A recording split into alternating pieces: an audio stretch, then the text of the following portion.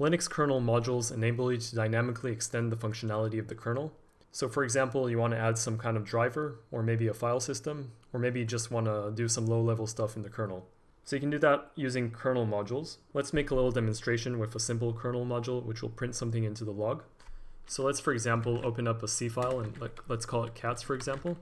So I'm going to start by including two files.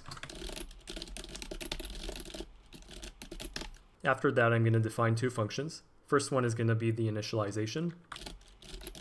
This is going to be called when the module is going to be loaded.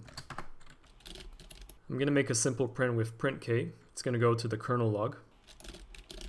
The log level is going to be kern info. You have all kinds of log levels. And I'm going to return 0, which means everything was successful. Second function is going to be cleanup. This is going to be called when the module is going to be unloaded.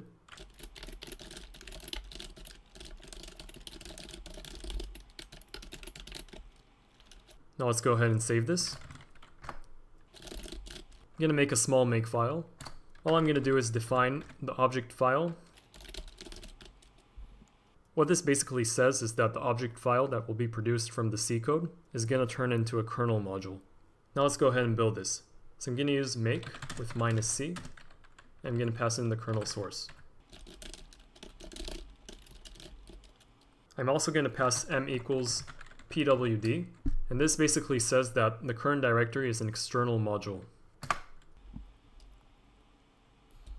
As you can see now, our kernel module is ready. The kernel module is cats.ko. Now I can just go ahead and load it with insmod cats.ko. Now if you take a look at the kernel log with dmessage command, you can see that the cats module is loaded. Subscribe for more programming videos. Thanks for watching.